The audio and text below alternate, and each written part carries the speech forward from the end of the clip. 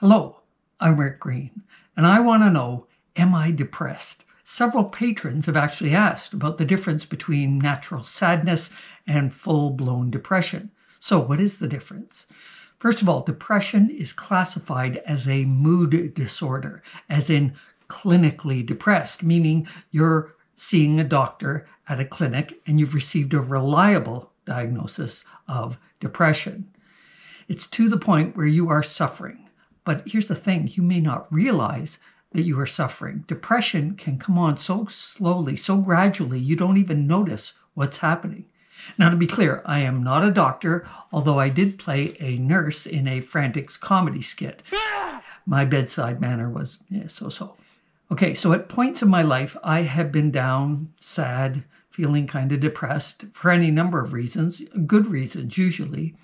I've also been clinically depressed a few times, so I have some first-hand experience or first-head experience.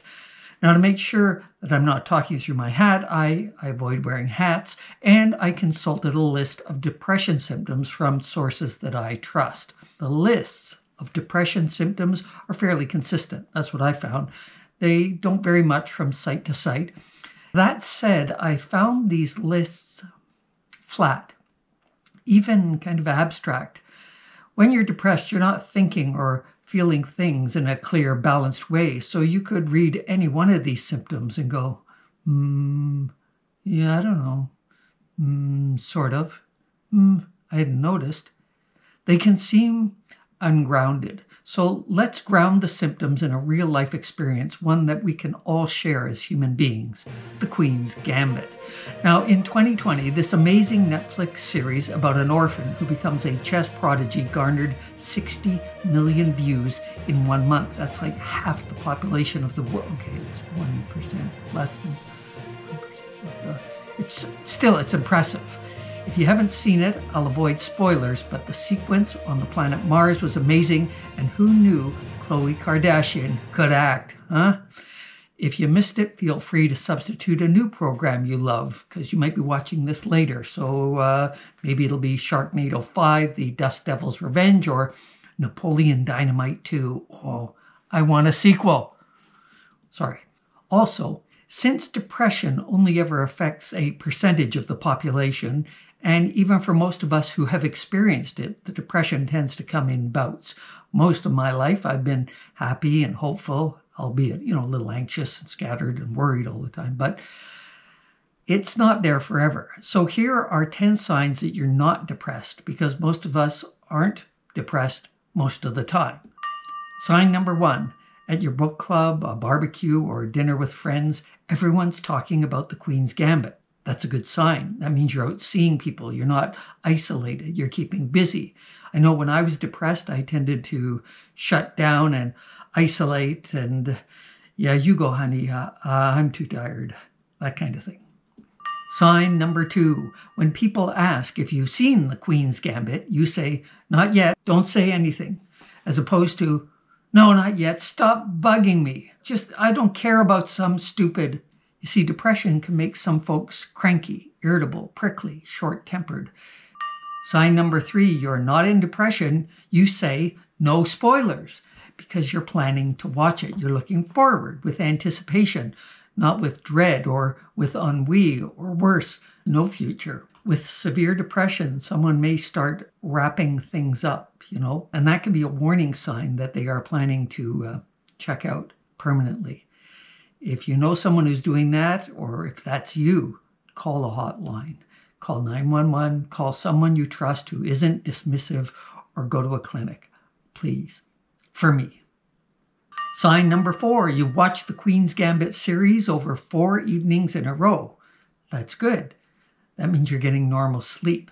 Depression interferes with sleep, so you're not up at 2:30 in the morning watching the episodes. Sign number 5, you don't keep asking, so who's that guy again? That means your memory and concentration are good. You're following the story. For many of us, depression creates a kind of a fog. Unfortunately, that fog makes it harder to see the world and to see yourself in a logical, sensible, balanced way. In fact, the first ones to recognize that we're not our usual selves are often friends and family. unless, of course, you isolate, which is a problem, or you stop seeing friends and family. So there's the catch-22. Sign 5. You watched the Queen's Gambit and you laughed, you cried, you were moved. There wasn't that flatness, whatever. Because I can tell you, when I was depressed, the listless, exhausted, done like dinner despair, it seemed like a sensible reaction to my life at that point. All I could see were the negatives. I'd get stuck on regret or bitterness, bleakness. Oh, if only I should. It was only later that I could see that it was as if I had been wearing a spacesuit that had isolated me from joy, from feeling wonder and appreciation and gratitude. And it wasn't a sudden dramatic shift. The last time I was depressed, it was more like, the kids are doing okay. I got nothing left to say. You know what? I've had a good run. Luckily, I never got to, the world will be better off without me. Believe me, it won't be. Trust me. If you have even fleeting thoughts like that, or ones like I had, call someone, get help, get it checked out. Sign number 6.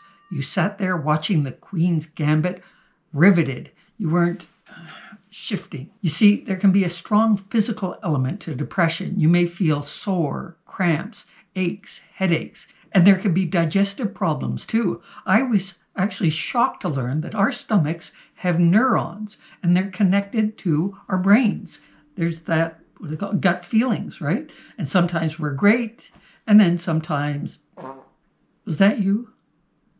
Sign number 7, you keep thinking about the Queen's Gambit when you're at yoga or at the gym or just a pickup game of basketball. Good sign. That means you're getting outdoors, you're doing yoga, a pickup game of basketball, all fun activities, group activities, and they produce all kinds of feel-good chemicals.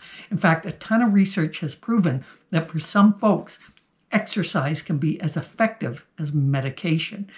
The catch-22 is that with depression, the thought of starting to exercise, which means finding a gym and seeing people and going somewhere and getting out of the house, which means getting dressed, and that means finding it's too much. Forget it. Sign number 8, after binge watching 3 episodes of the Queen's Gambit, you were starving. That's good. That means you weren't binging while you were watching. You weren't binging on food. You weren't eating mindlessly. When we're depressed, we tend to find comfort food, and comfort food tends to be junk food, sugar and fat and all that stuff. And depression can lead to overeating, or ironically, it can actually lead to loss of appetite. It's complicated and it's different for everyone. What can I say? Sign number 9. After watching the Queen's Gambit, you went out and bought a chess set. That's a good sign. That means you have motivation. You're wanting to learn rather than, it's complicated, why bother? Oh, and you bought a cheap used chess set to start. That's a good sign. You're not recklessly spending on some expensive gold-plated chess set that you hope will make you feel better. When you're in depression, you may end up spending recklessly, having multiple partners, drinking, taking drugs, taking chances, anything to feel good. And finally, that was beautiful. Sign number 10.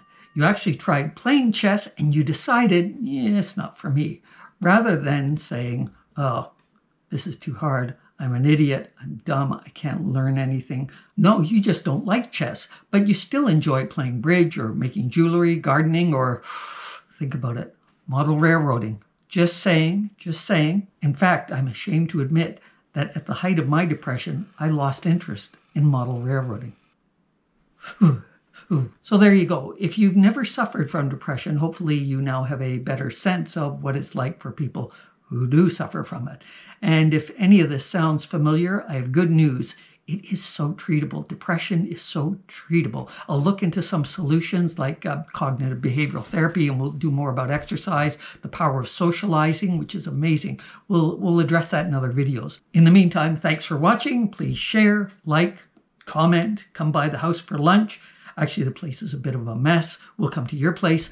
Thanks to our patrons for making this video possible. And if you want exclusive previews to the new videos and a say in the topics that we're going to cover, as well as being a part of exclusive patron webinars and patron-only chat rooms, consider becoming a, yes, patron through Patreon. I'm Rick Green. Please take care. And remember, as we used to say on the Red Green Show, we're all in this together.